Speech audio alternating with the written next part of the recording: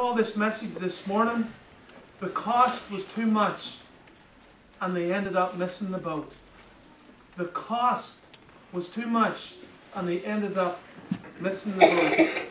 You would imagine that anyone alive when Jesus walked this earth would have believed that he was who he said he was and would have embraced him as the Lord of their life. I mean, I often sit and think I would have loved to have lived in Jesus' day. I would love to have watched him minister, watch him preach, watch him, the way he used to eat, the way that he treated women, the way that he treated children, the way that he treated old people. I would have just loved to have sat there and just watched him, not even said anything, just to watch him. But whenever you think about who he was and what the Bible says he was, it's hard for me to imagine that anybody could see him in real life and reject him. Whenever you see who he was, who his character was. If someone would have heard the teaching of Christ directly and saw his impeccable character and the wonderful miracles that he did, surely they would have immediately threw themselves at his feet and worshipped him as Saviour and Lord. After all, they were looking in the face of the Son of God. They were looking at God. They were actually looking at God manifested in the flesh. But alas, even many that claimed to be followers of Jesus ended up abandoning him, as we saw in our reading here. That tells me, I know that you might say, well, if Jesus lived in Walt Hill today, everybody would believe. If Jesus lived in Decatur, or Lyons, or Norfolk, or wherever you're from this morning, well, if he walked it, if only Jesus could walk this earth, they would all believe. It's not true. It's not true. And I want to just go and look at what, later on, why they didn't all believe him. Because it's quite amazing when you read this here. But let us look at this Jesus this morning and see who he actually was. Let us even look at his name. We mention the name the Lord Jesus Christ. But what does that name mean? Well, the name Lord refers to him being God. That was his divine title. The name Jesus refers to him being a man. That was his human name. The name Christ refers to him being the Messiah. Christ, the anointed one, the Messiah. That was what his earthly ministry was all about. And even as you study the Old Testament, you will see that Jesus Christ was predicted. His character, everything about him, where he would live, when he would be born, it is all predicted in the Old Testament. Now remember, the three largest religious, or the three main religions in the world, they say is Christianity, Judaism and Islam. The three main religions in the world. Do you know that all three they purport to believe in the Old Testament? They claim we believe the Old Testament. So I want to have a look at this Old Testament as well this morning, just to see what it says about Jesus Christ. Does it predict him, or are we just getting it out of hand this morning?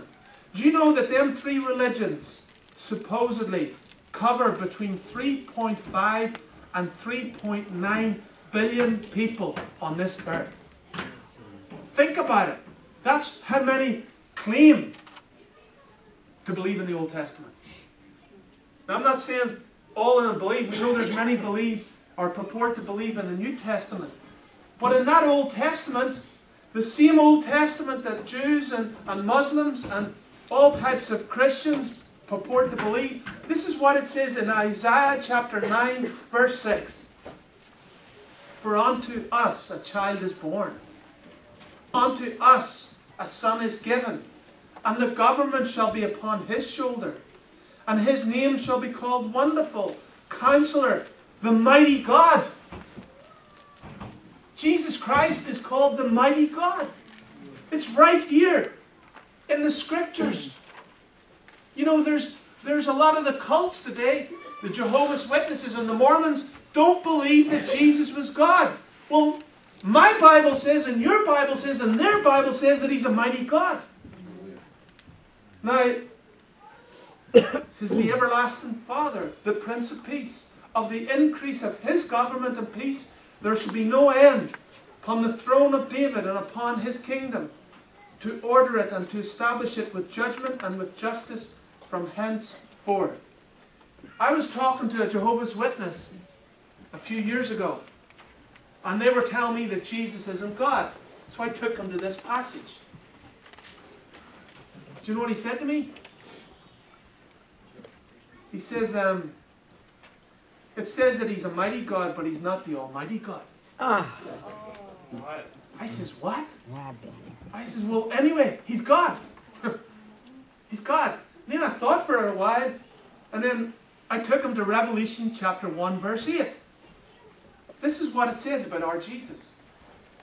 I am Alpha and Omega, the beginning and the end, saith the Lord, which is, and which was, and which is to come, the Almighty. Hello? Amen. How do you argue with the book? He's not only the mighty God, but he's also the Almighty God. Amen. Think about it. This little baby that came to this earth, they were looking at God. Absolutely phenomenal. I'm telling you what, this right from the Old Testament, you can point a Jew or a Muslim to Jesus Christ without even going near the New Testament. Absolutely amazing. But back in Isaiah chapter 7 verse 14, the same scriptures that the Jews and the Muslims say they believe.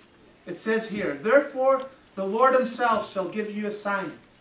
Behold, a virgin shall conceive and bear a son, and shall call his name Emmanuel. Hallelujah. Now if that's not Jesus Christ, who is it? It's not Buddha. It's not Allah. It's not Muhammad. Who is it but our Lord? Yes. Emmanuel. Okay, you mightn't believe me then. Let's go to Matthew chapter 1, verse 23.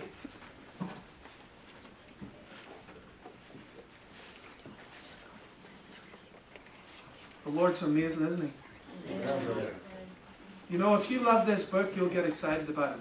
That's right. If you don't love this book, you'll probably not get excited. But these things excite me this morning because this is my Jesus, this is your Jesus. It says in Matthew chapter 1, verse 19, then Joseph, her husband, we'll go to verse 18. Now the birth of Jesus Christ was on this wise. When, as his mother Mary was espoused to Joseph, before they came together, she was found with child of the Holy Ghost. Then Joseph, her husband, being a just man, and not willing to make her a public example, was minded to put her away privily. But while he thought on these things, behold, the angel of the Lord appeared unto him in a dream, saying, Joseph, thou son of David, fear not to take unto thee Mary thy wife, for that which is conceived in her is of the Holy Ghost. And she shall bring forth a son, and thou shalt call his name Jesus, and he shall save his people from their sins. Now all this was done, that it might be fulfilled which was spoken of the Lord by the prophet, saying, behold, a virgin shall be with child, and shall bring forth a son, and they shall call his name Emmanuel, which being interpreted is God with us.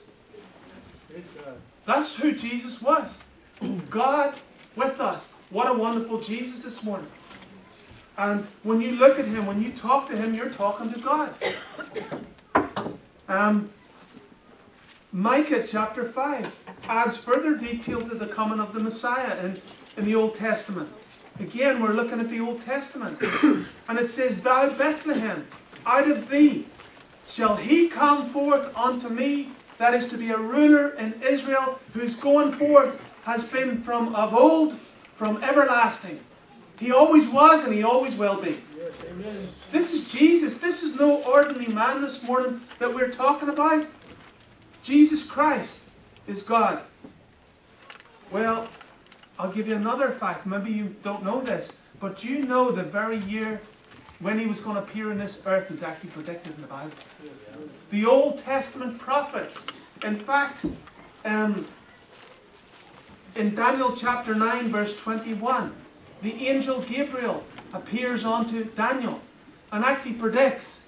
He says, when this happens, you can count 400 it talked about the 70 weeks, 490 years, but it talked about after 483 years, the Messiah is going to begin his ministry. I mean, that's phenomenal. They actually knew the year. So when Jesus Christ walked this earth, there was messianic fever. They thought John the Baptist was a Messiah. Huh? They were looking for him. The Jews were looking for this Messiah. Israel was looking. I wonder, is he the Messiah? He has to come. Daniel said that he's going to come and he's going to start. They thought Herod was the Messiah. There was people in the New Testament called the Herodians. The Herodians were people that thought Herod was Messiah. There's others, and John says, I'm not the man, but he is. Amen. You're looking for the Messiah. There's one coming. I can't even lace his shoes. That's what John said. This is who Jesus was. And he introduced him. Behold the Lamb of God that taketh away the sin of the world. This is the Jesus that we're talking about this morning. So that was in Daniel 9. If you have time later, read from Daniel 9:21 right down to the end of that chapter 9. But back to the New Testament. Luke chapter 1 verse 26. I hope you're not getting bored this morning, but it's kind of a Bible study and it's a sermon at the one time. Yes. So, but I can tell you, I didn't know. I was talking to Curtis on Friday night, and he knows this. I didn't know what I was preaching today. I just said, I don't know what I'm preaching. But we started to, as we were talking, there was things, God was kind of laying things in my heart today. And come Saturday, this year just all come together. But I want to go even further. Now remember, it was Gabriel that spoke to Daniel back in the Old Testament.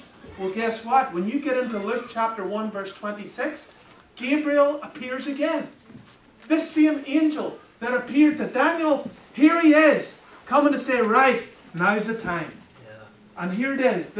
And it says, in the 6th month, the angel Gabriel was sent from God unto a city of Galilee named Nazareth, to a virgin, espoused to a man whose name was Joseph, of the house of David, and the virgin's name was Mary. And the angel came in unto her and said, Hail thou that art highly favoured, the Lord is with thee. Blessed art thou among women. And when she saw him, she was troubled at his saying, and cast in her mind what manner of salutation this should be. And the angel said unto her, Fear not, Mary, for thou hast found favour with God. And behold, thou shalt conceive in thy womb, and bring forth a son, and shall call his name Jesus. He shall be great, and shall be called the Son of the Highest. And the Lord God shall give unto him the throne of his father David. This is incredible stuff. This is incredible stuff. Not only did he fulfill every single Old Testament prophecy regarding him, right down to the very letter. Everything that he did came to pass. Everything he prayed was fulfilled. Every command he said was realized. He operated constantly in supernatural power. He turned the water into wine. He walked on water. Whenever there was a storm, he talked to the water and he brought peace. I mean, this is the Jesus. Yeah. Can you imagine to live in that day and watch a storm? And in fact, the Bible tells us that they were in the boat. The water was coming over the side of the boat. And he just said, Peace, be still. And immediately, the waters, all creation was subject to him. When he said to that water, be wine, it just become wine instantly. In his very voice, he was a creator. If you had a blue jacket on and he said red, it would go red. And I say that respectfully. That's who he was. He was the creator. This Jesus, I mean, this is absolutely phenomenal. He made the blind see. He made the lame walk. He made the lepers whole. Jesus raised the son of the widow of Nain. In Luke 7:11-15, she was dead. Jesus raised the daughter of Jairus from the dead. Luke 8:41. Jesus raised Lazarus from the dead. John 11:1. All this is mighty and confirmed that he was who he said he was. But amazingly, it wasn't enough for many people. Isn't this amazing? He's doing all this, but it wasn't enough. How could anybody in their right mind reject this man? How could they do it? Hebrews 5:9 says that he was made perfect. Hebrews 4:15 says he was without sin. 1 John 3:5 says in him is no sin. 1 John 3:3 says he is pure. In Isaiah 53:11 he says that he was heaven's righteous servant. Hebrews 7:26 says that he was holy. Revelation 22:6 says that he was faithful and true. Basically, everything he said was honest and right. He didn't say a wrong thing or do a wrong thing. As you read the Old Testament, or the New Testament, you will discover that friend and foe alike couldn't find one fault in him. We preached on that a few months ago. Even when he stood found guilty before Pilate, he says, I find no fault in this man. 3 times. 3 times. And they're trying to accuse him. He says, there's no fault in this man. Even the Pharisees sent out their officers to try and find a fault. They followed him everywhere. You can imagine them. They couldn't find. They come back and they says, we've got nothing on him. There's no way they would never get anything on him. Because he was innocent. He was perfect. He was pure. And just as you read it, it just starts to become alive. And I think you and me need reminded of this. That Jesus we served was God. Amen. He was God. Jesus Christ never put a foot wrong. He was perfection in motion. He was spotless in his character. His words were totally pure. His actions were supernatural. His motives were impeccable. His thoughts were uncontaminated, and his nature was completely holy. So how could anyone in their right mind reject him? How could they? Do you know what God showed me? And if you're writing notes, this is what God showed me yesterday. Because I'm asking this question time and time again. These were people who claimed to be disciples of him. They're followers of him. How could they reject him? Do you know what the Holy Ghost showed me? They didn't like his message. They admired him. They didn't like his message. It was one thing to admire this perfect Christ. It was another thing to yield to his demands. Many made decisions for Christ. Maybe when he had a meeting, he would ask them, who wants to give their heart to me? And they put up their hand. Or maybe he did an altar call and he says, if you want to follow me, would you come to the front? Would you just stand here? And maybe the place was packed. And they're saying, I'll follow Jesus. I'll follow this man who changed water into wine. I'll follow him. Look, he makes the blind to see. I'll follow him. Many followed him. There was thousands and thousands and thousands were following him. But when he started to crank it up a gear and said, this is what it is to be a real believer, many ran. Many says, that's too hard for me.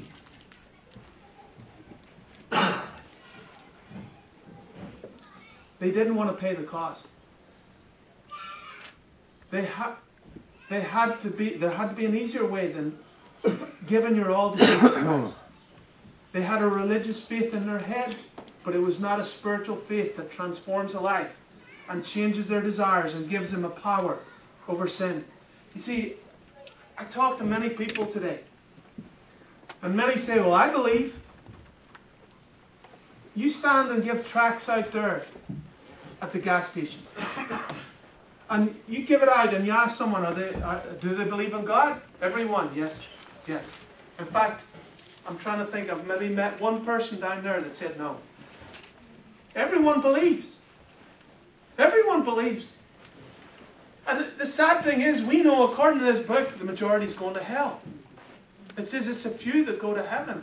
And as you read this, and I always think of that verse in James 2, verse 19. Thou believest that there is one God, thou doest well. The devils also believe and tremble. You can be sure of one thing. The devils know that he's God. But we know where they're going. They're going to the lake of fire. And I'm just saying, to know that he's God is not enough. Many have an intellectual belief, one that requires no change of lifestyle. Real biblical faith transforms a man and turns him into a new creature. If you've got the Holy Ghost, If you've got Jesus Christ, you become a new creature. You're changed. You're not what you used to be. Ephesians chapter 4, verse 24, and Colossians 3:10 says a genuine Christian is a new man. A new man. This is what I used to be. This is who I am today. John 3:3 and John 3:7 and 1 Peter 1:23 describes it as being born again. Or if you look at the original Greek, it's been born from above. Born from above. John 1:13, 1 John 2:29, 1 John 3:9, and there's a few others say that to be a Christian is to be born of God. Romans 6:4 tells us that the Christian walk is newness of life. It's a new life. Galatians 6:15 says that we become a new creature. Is this the Christianity you possess? Are you a new creature? What I'm saying is that this is what will get you to heaven. This is the only Christianity that will get you to heaven. Many people say they're a Christian, but they just sin like everybody else. Friend, why get to hell and realize I should have been real? So many people, it's just like, as a pastor, as a preacher, it's like, do people not get it? They excuse sin. And this is where Curtis and me were just talking about, people today is like, oh, there's no harm in drinking and, doing this and watching a bit of pornography and whatever. And it's like, that's their flesh. They don't want to die to self. They don't want to become a new creature. I used to live that life. I don't want to live it anymore. I don't want to be stuck in a bar with all that perverted music and that atmosphere where men are being unfaithful to their wives. And I don't want to be there because I'm a new creature. I want to be around God's people. Because they're holy. They want to talk about good things. You know, and I know. I'm not stupid. I lived that life for 10 years. I know what happens in the bars. I know the language. Jesus is blasphemed. I don't need to listen to that. Oh, Jesus Christ. That's taking the Lord's name in vain. You're talking about my greatest friend. Amen. I don't want to be there. You hear the dirty jokes and everybody's... I don't want to hear the dirty jokes. I used to find them funny. They grieve me today.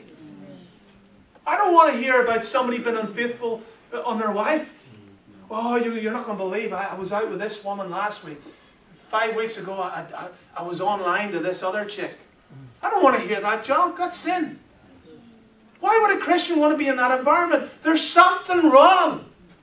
Honestly, there's something wrong because a Christian, according to this book, is a new creature. Is a new creature in Christ. And I don't want anything short of what he said.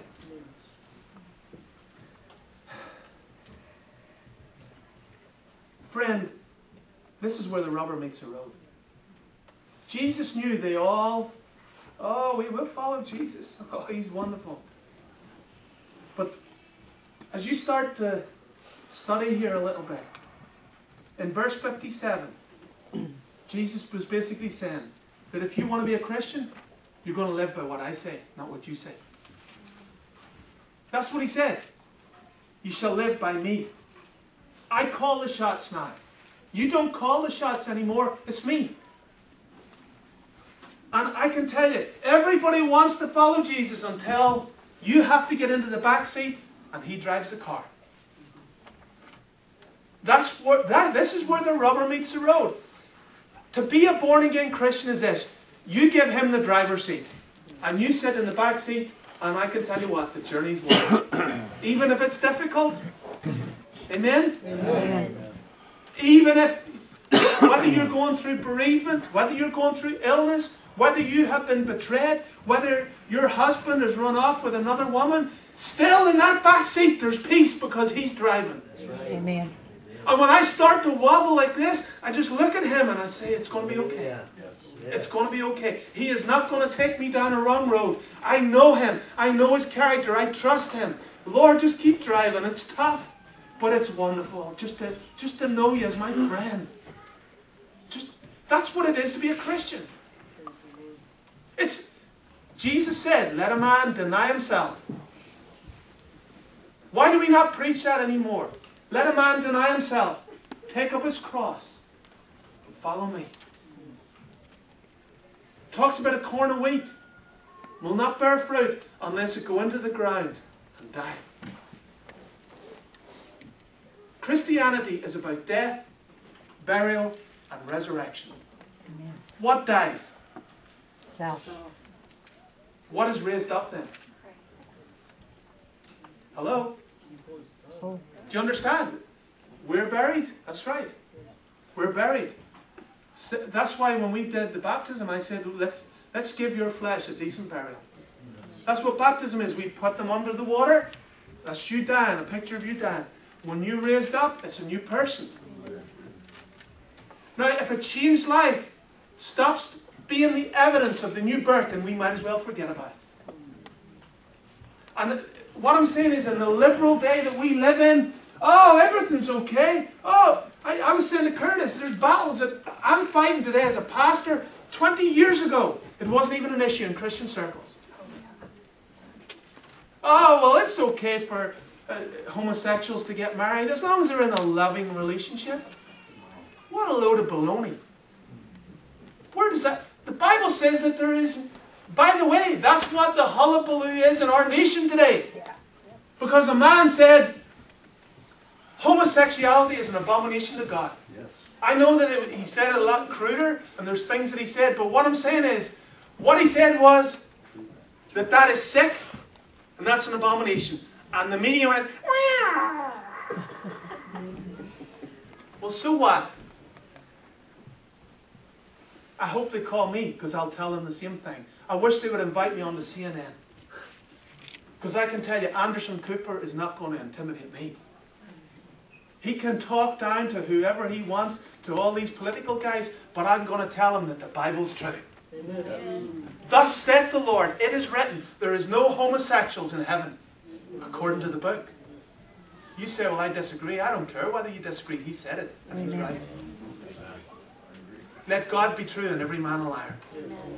That means that the whole of America could say it's okay, and if he says it's not, then guess what? Hey, you say, well, that's not love. By the way, we have seen homosexuals get saved. We've seen all types of people get saved. Jesus Christ transforms whoever wants to get saved. that's right. I am not beaten up on anything. Let me tell you, homosexuality, infidelity, adultery, drunkenness, God hates it all. But what I'm saying is that's the big issue today. 20 years ago, it wasn't an issue in Christian circles. And this is, pastors are having to fight for the very basics in this book. And if you stand for the book, guess what? You're a fanatic.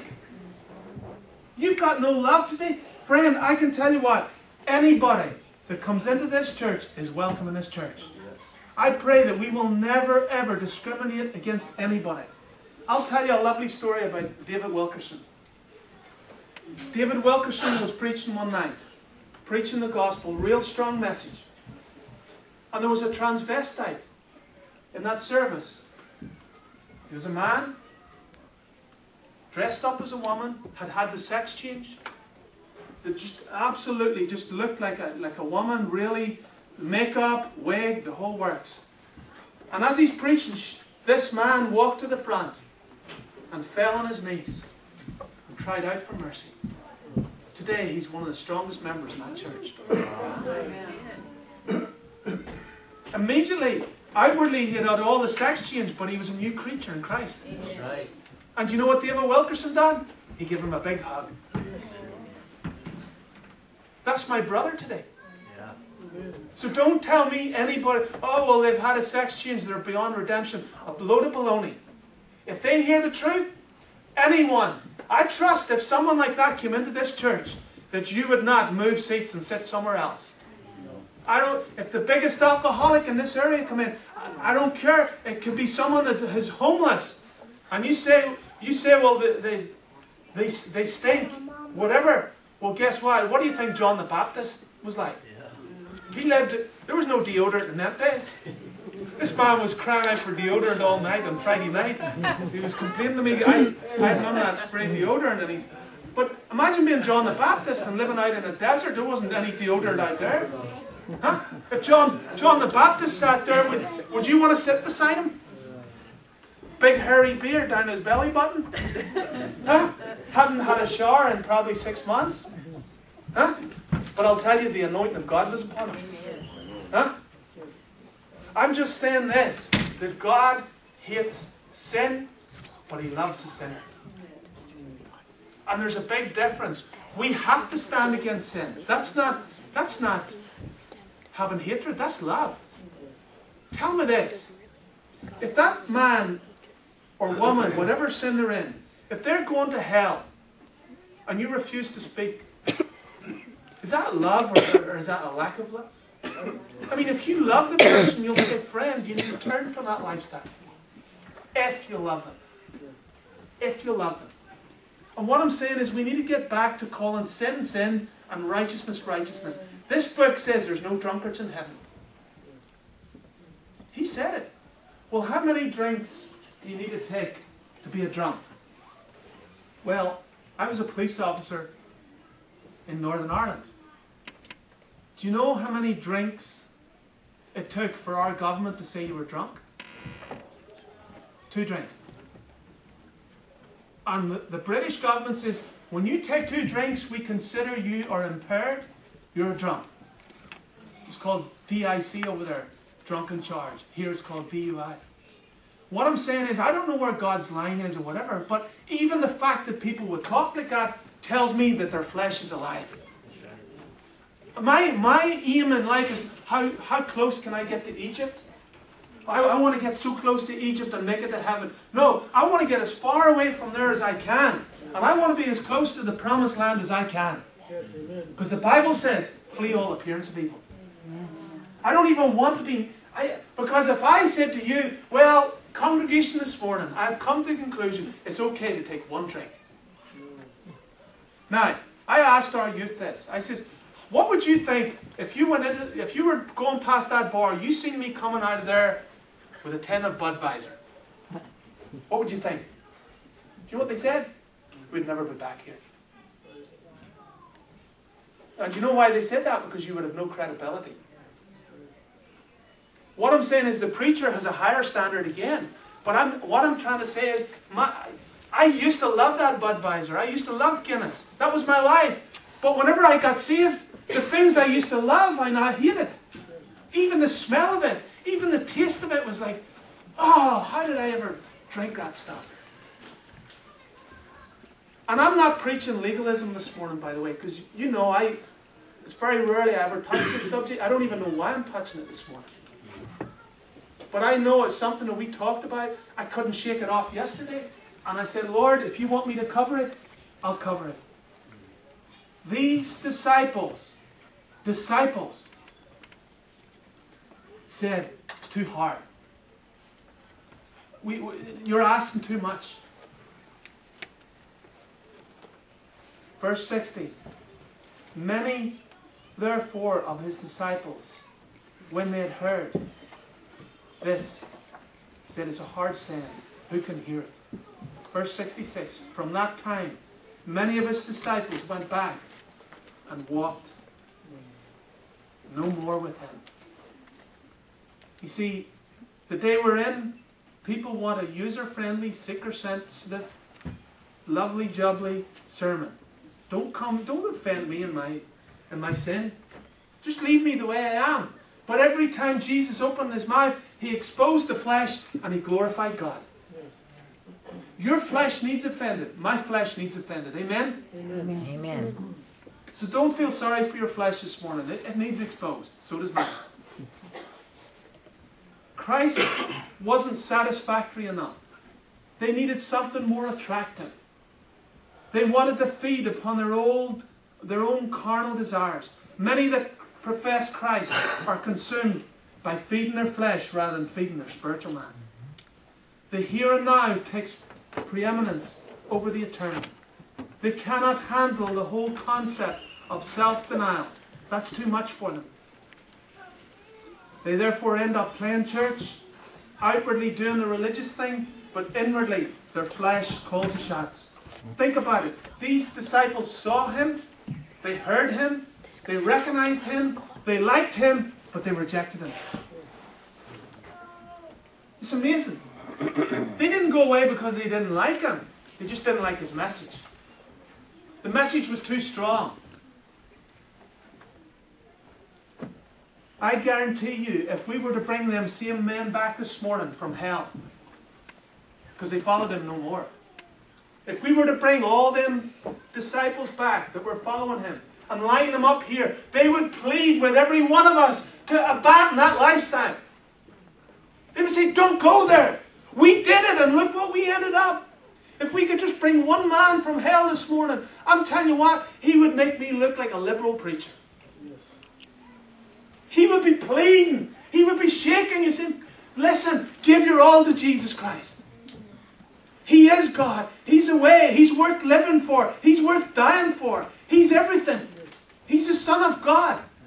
He's God, a very God, but he's also man, a very man. And by the way, the reason why he reaches out and gives us a hard message, a strong message, because he loves us. He loves each of us this morning.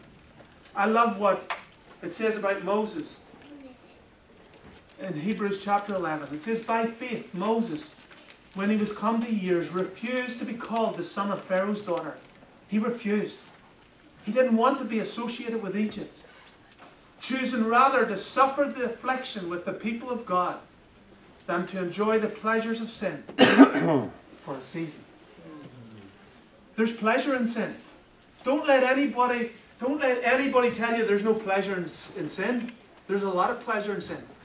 The Bible says it. The Bible says there's pleasure in sin. But Moses said, I do not want to just taste the pleasures of sin for a season and trade that for all eternity worshiping my God. He wouldn't even call himself an Egyptian. Wouldn't even call himself that. It says, esteeming the reproach of Christ greater riches than the treasure in Egypt, for he had respect unto the recompense of the reward. Basically, Jesus Christ was everything. Moses was looking forward and said, you know what? It's worth it. If he is going to pay for all my sin, then I'm going to live for him. I'm going to serve him. And today, the question is the same today as it was back 2,000 years ago. Are you willing to surrender all to him?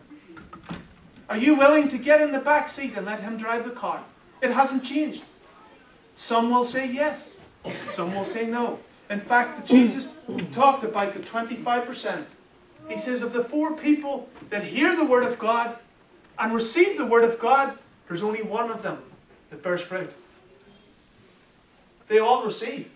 So they sit in a meeting like this. They all hear the word. They say, yes, I believe it. But out of that 100%, 25% of them bear fruit. And I've talked to preachers over the years, and if you ask a preacher that's a real McCoy, and you say, out of all those that have made decisions for Jesus over your ministry, how many of them have ended up going through for Jesus? Do you know what most of them say? Around 25%. It's the same here. I would say, out of everyone that has made a decision for the Lord here, you know, I need Jesus. I want my sins forgiven. Everybody wants their sins forgiven, but nobody wants to die to self. Out of that, I'm not saying there could be 24%, there could be 20, I don't know. I'm just saying, I would say 25, there's 75% of them are doing their own thing. They're out doing their own thing today. It's always been like that. I want to be a part of the 25%. Yes. Jesus said 4 types of ground. Read it when you get home. But there's only one of them made heaven. Amen. Our responsibility is not to save anybody. It's just to tell the truth. And I can tell you, my prayer is this. Lord, I pray that nobody will end up in hell because of me. Amen. Because I didn't tell them the truth. My heart is to tell you the truth, even if it's difficult, even if it's painful for you, because I want to see you make heaven. I want everybody here this morning to make heaven. As I close,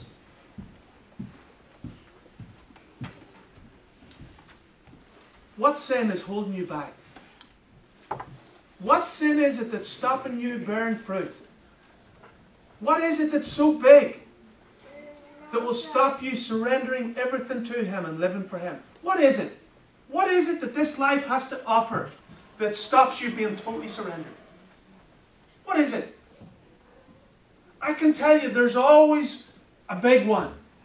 There's a big obstacle. And this big obstacle, well, you know, I would live for Christ. But this. It could be another, it could be a relationship. It could be a sin. It could be a temptation. I don't know what it is. But I can tell you what. God's will for your life is that we die, we're buried, and we're rose in Christ. When people see us, they see Jesus Christ. That's what it's all about. Die to self. Paul said in Galatians 2:20, I am crucified with Christ. Nevertheless I live, yet not I. But Christ that liveth in me. And if you check that out in the Greek language, and the New Testament was written in Greek, that word I in the Greek is the word ego. Ego. The Greek word for I is ego. Ego. Ego is what takes people to hell. Jesus Christ is what takes people to heaven. He either drives the car or you drive the car. By the way, you know who's driving the car. Don't say, well, I'm not sure. I mean, hello, you tell me when you're driving and he's driving, you both go to the same places. Be honest. Because they're all very quiet this morning. When you're driving the car, do you go to the exact same places as when Jesus is driving the car?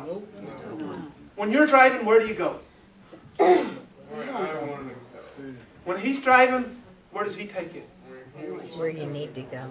There's a big, big difference. And sometimes people, well, I'm not sure. Or I ask people and say, are you born again?